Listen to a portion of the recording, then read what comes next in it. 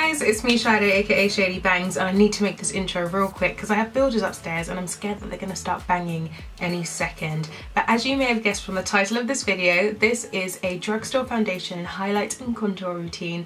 A lot of you guys have asked and ShadeyBangs has delivered as said. Yes. So I really do hope you like this video. As always, if you do like it, don't forget to give this video a big thumbs up. Also share it with a friend, you know, a dark skinned sister or a brown skinned sister or whatever skin sister you think could benefit from this highlight and contour video drugstore version. And in this video I'm going to show you guys how to transform your drugstore products and how to make them mimic like high-end products. So watch out for some real good tips, y'all. ShadeyBangs got you covered, okay? Also, subscribe.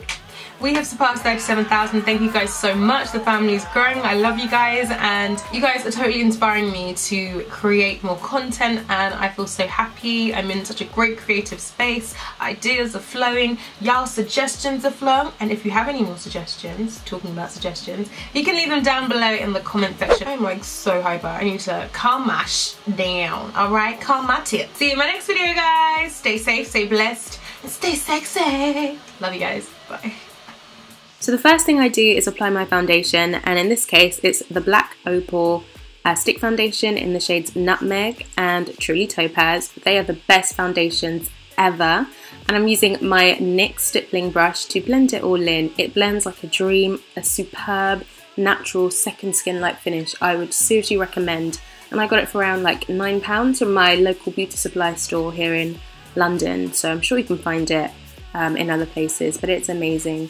And just to blend it into my skin further, I'm using my beauty blender. In this travel container is my Airspun powder, which is a great alternative for any expensive setting powders, and I'm just putting it around my nose for shine. You can get it from eBay. This is what all the drag queens use to bake. It is amazing, seriously guys. Just to mention, I did use drugstore products for my eyebrows, and they'll be listed down below. Using my Vital concealer, I'm using two different shades for concealer. This is just for blending purposes, and I'm putting it on my forehead and on my chin, and obviously underneath my eye or along my cheekbones. Taking this NYX concealer in the shade Cinnamon, I believe, I'm using it as a lighter concealer underneath my eyes, and I decided to use this Nicka K one on my nose, just for some pizzazz. A great tip to make liquid concealers more thick and their coverage more opaque is to let it set for a while. So I waited a couple of minutes, around 5 minutes, before I blended it out with my beauty blender. And a great alternative for the beauty blender would be the Real Techniques complexion sponge. To blend up my nose contour, highlight I mean, I'm using my Zoeva concealer brush, and then I'm going to blend it out again with a beauty blender. I absolutely adore this product. It's the NYX contour palette thing. I'm not sure, it'll be listed down below. I use the two shades, the two brown shades for my contour. I use the lighter brown shade so that when I blend it out it'll be a lot easier and it'll be like a smoother transition, and I'm using a Barry M brush to apply it. As mentioned before, I cover the contour around my cheeks, so to make my cheekbones seriously pop, and just contouring my nose using both of the shades as per usual. Blending it out again with the same foundation brush that I used, the NYX stippling brush, and this really helps with blending because it just blends into foundation so easy since it has a little bit of product on it already. And again, the same Zoeva concealer brush to blend out my nose. To clean up my nose contour, I'm using one of the concealers again, just putting stripes on the sides and then cleaning up with the same Zoeva brush and blending it into my under eye highlight. Before setting my under eye, I'm going to blot it out using a sponge, and also with my beauty blender. It's best to blot it up while looking up because then you'll get out all the creases. And then I'm going to set my under eye with the same Airspun powder, and I'm using a Real Techniques brush, by the way.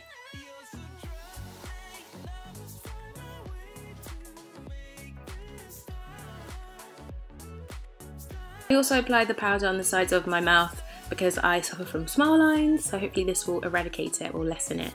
These are my contour shades, they're by Makeup Geek, and I'm using two, and this is the moment when I realise that, oh snap, It's a bit too dark, but don't worry, we'll fix that. I continue anyway, and I contour the underneath of my jaw and my forehead. Big forehead gang, where you at?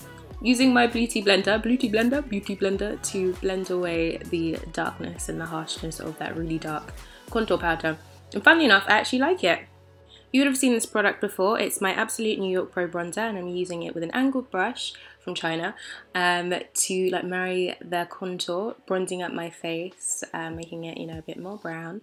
And then I'm sweeping away the nose highlight and going in with the same makeup, Geek contour, to contour my nose. I'm doing this with also a brush from China.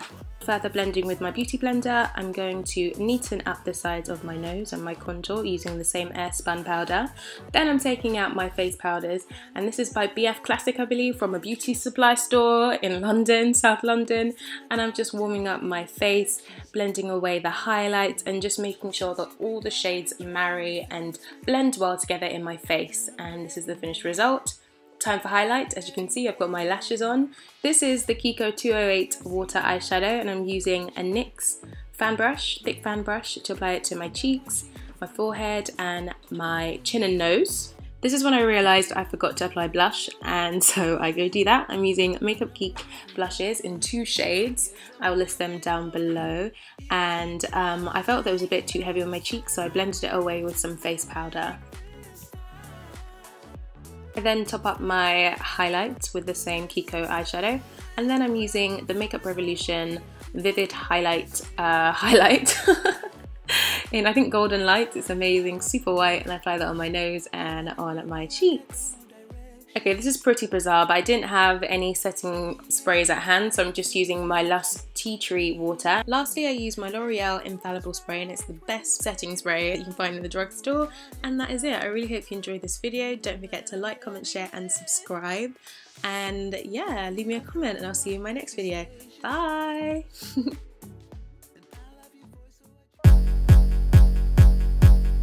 Bang, look at them boys, think they're nang. You are not levels, please don't ramp. I am in the cloud like I'm on that dank. I just hit the weed and I just drank. Have a little bit of fun, no guns, no shanks. I just wanna vibe with a chick, go ham. Money on my mind, tryna get it in the bank.